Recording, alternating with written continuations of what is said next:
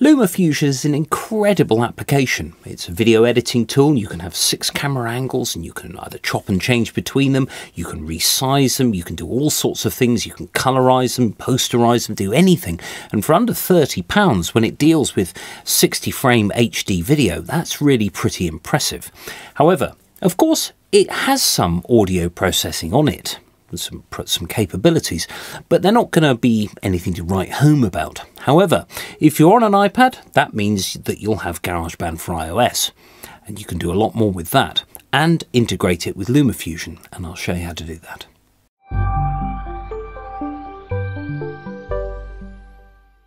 Here we are then with my iPad. There's 4 of me on the screen. I've sort of sang a little fairly bad jingle about this, and I've taken the unusual step of actually using another device to video this screen, because actually the screen grab of this isn't going to work when I'm trying to edit video as well. That's just too much.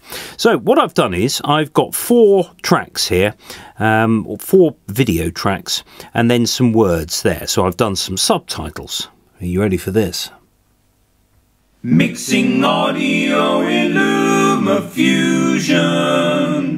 can be done using only the app. That is true to an extent. However, I haven't used anything but LumaFusion to do the audio here. I've simply used the audio file that came with the video. That is, when you shoot with the iPad, it obviously records the video and the audio, and then you can process them separately within LumaFusion. Now, if I maybe just listen to, I don't know, let's have a listen to the second part up on its own. So I'm just going to go in and have a listen to that by pressing the pencil tool at the bottom of the page. Mixing audio in LumaFusion. Yeah, okay. The less of this heard, the better. However, you can see that I've got my audio file here, and I have the ability to automate volume. Now, that same ability exists in GarageBand, but when you look at the right-hand side of the page on LumaFusion, you do have some basic tools to help you. Things like a bandpass filter. That means that it'll only pass a certain, for example, the mid-range only, and cut the bass and the treble, and you can shift that about. Now, of course, these have limited use. I could put it through an echo, for example. Let's have a look. Mixing audio. Yeah, okay. That's kind of limited use, and it's all sliders. It's not sort of pretty pictures and things, which might make things easier for you. I'll just get rid of that, and I've also, for some reason, got a high-pass filter on there. It's not doing anything. High-pass filter is useful if you use a really large microphone, large diaphragm mic that picks up a lot of subsonic frequencies. That being frequencies below about 40 Hertz, which you don't really want. Nothing really goes that low apart from kick drum and bass guitar, so certainly not vocals. I'll just get rid of that. Now, at the moment, because each of these videos has been shot with an iPad, it's just mono audio. That's it. There are some Apple devices that permit stereo recording. There's a site that you can see things like the iPhone 11, 11 Pro, XS, XR, those sort of things will allow stereo recording. But that brings forth its own set of problems with regard to phasing. For example, if you are maybe doing something like this, 4 voices or 2 flutes and a piano or something like that.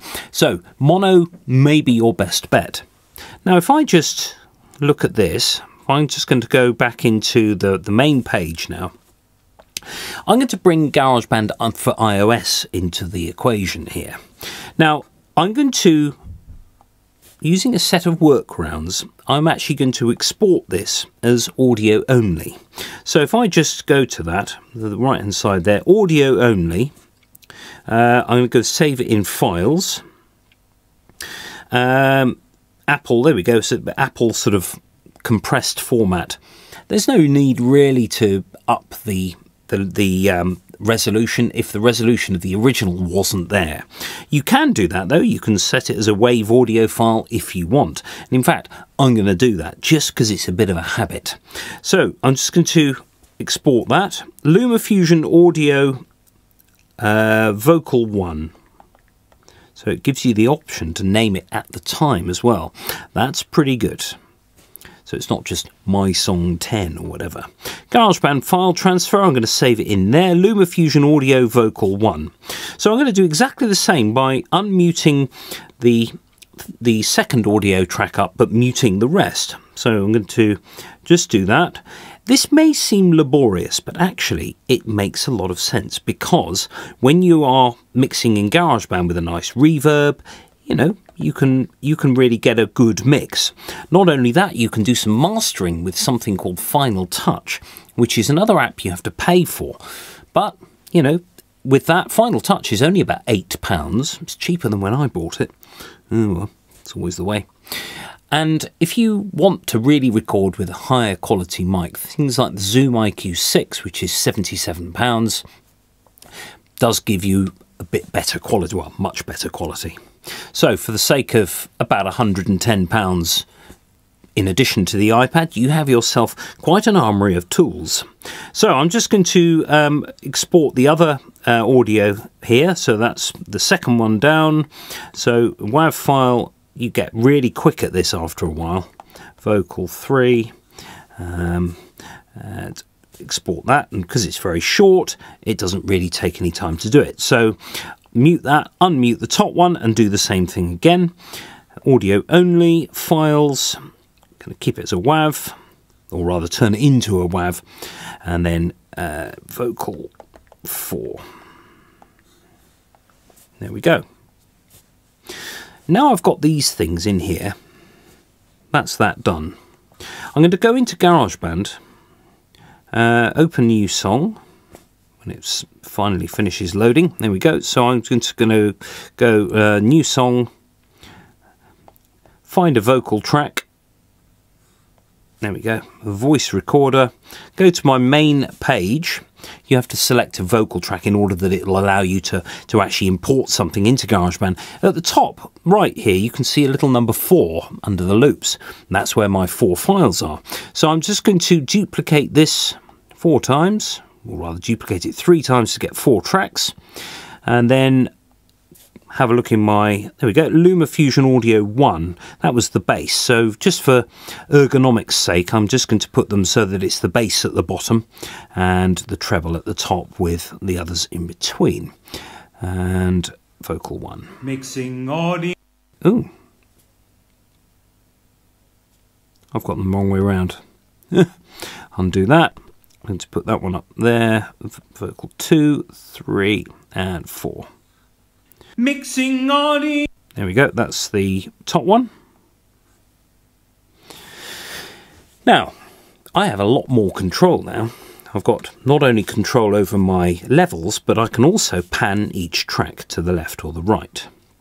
So you can create a sort of pseudo stereo from your tracks. Not only that, I could add reverb to each one, perhaps. Let's do that. So I'm just going to do a very quick edit so that you can hear that it's definitely GarageBand that is being used here rather than the LumaFusion audio. Mixing audio in LumaFusion can be done using only the app. Okay, so that's heavily compressed as well. There's quite a lot of compression there. Now I'm just going to close that down, and I'm also going to get rid of what comes at the end. It's just after I've finished all the vocals there. I'm just going to split that. Oh, split that and get rid of what comes afterwards. Now you can, to a certain extent, do this on LumaFusion as well, but I want the reverb tail to continue, which is why I'm doing it this way, why I'm not just putting it into LumaFusion and editing the end off. Delete, delete. So now I've got something that's 8 bars long, so there's plenty of time for that reverb to die away there. Mixing audio in Now, of course, it's a little bit too compressed, actually. So rather than just say, oh, this is an experiment, I'm actually going to try and get something a little bit better. Mixing audio in LumaFusion. Yeah, it's kind of, yeah, all right. Now, what I'm going to do with that is I'm now going to save that as my song 2. Click and hold on it. Share. Song. Uncompressed. and then it's going to, well, I could share it to LumaFusion directly. There we go. That means that when LumaFusion comes back, there'll be a file there. It'll be called My Song 2. So if I was really going to be strict with this, I would make sure that I rename my files, because actually you can get very lost very easily. So LumaFusion, let's have a look, see what's in there. mysong2.wav. Now, all I need to do is to drag that in to my working space, making sure that it lines up with what was there in the first place. It's likely to, because actually the files in LumaFusion are always flattened or rendered from the very beginning. Mixing audio in LumaFusion. So that is now the GarageBand file where I've been able to put reverbs and I've been able to do all of those different things. Can be done using only the app. Not only that, the file keeps going until the end and there's no reverb tail. There we go. So Mixing audio. I've heard that enough times now. So that at the end, that audio file is actually, the reverb is left at the end. Now, helpfully on LumaFusion, there is something called a limiter. And what that does is it enables you to bump the volume all the way up without distortion. However, that does come with its own set of problems, namely over-compressing, and it sort of sounds like some radio broadcast. But if I do that, if I go into the LumaFusion page, we've got the limiter at the end here. Now, if I just open that up, you are sort of faced with a series of options here. Limiting amount, 0 dB. Pre-gain, 0 dB. Where do you start? Well, actually, the pre-gain is what actually brings the level up. And then the bottom control is what keeps that level from going above a certain amount. However, you can make it sound really sort of squashy. Mixing audio in LumaFusion. It also has the effect of bringing that reverb up. So ideally, you want to do this actually in a slightly different way. Now, if I just go back to the beginning, it's loud enough anyway. You can see the audio file at the bottom gives you a good reference point as to what is going on. You have a middle point, which is silence.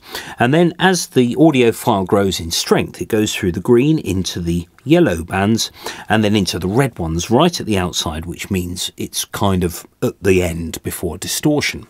Now, there are various algorithms in place with a lot of this digital technology that prevent the thing from going into distortion. Now, I did have a question from somebody saying, why is this sounding distorted? And I'm sorry to say it's probably what happened at the beginning, and there's not much you can do about removing distortion.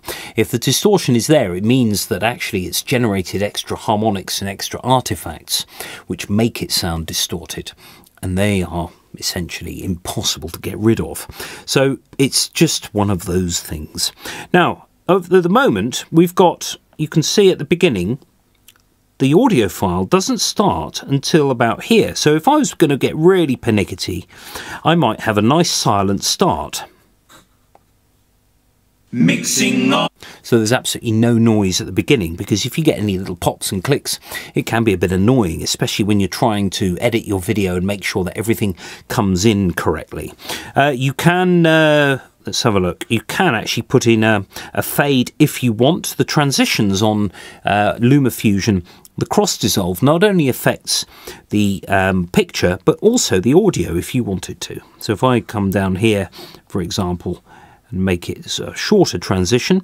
If you do a transition and bring this down, bring more down. If you edit them, they very helpfully almost sort of go back to your the length of the other one, if you see what I mean. So it's easy to have everything there. That means I've got a blank screen to start with. Mixing. So it's a bit of a cleaner start. If I was to do that here as well, if I made the fade in here, you would hear that the audio would come in gradually. Mixing audio. So it was quieter at the beginning. I could make it a bit longer to make that effect a little bit more pronounced. Mixing audio. There we go. So I've sent the audio from LumaFusion audio only into GarageBand in order to mix it to bring it back. There's masses you can do. Now, there is the one app that I mentioned called Final Touch, which is a really good mastering application. Now, I'm not going to demonstrate that here because actually I've made another video about it. I've made lots of videos about GarageBand and LumaFusion and one about Final Touch as well. And you can find those all on my channel. Thanks for watching.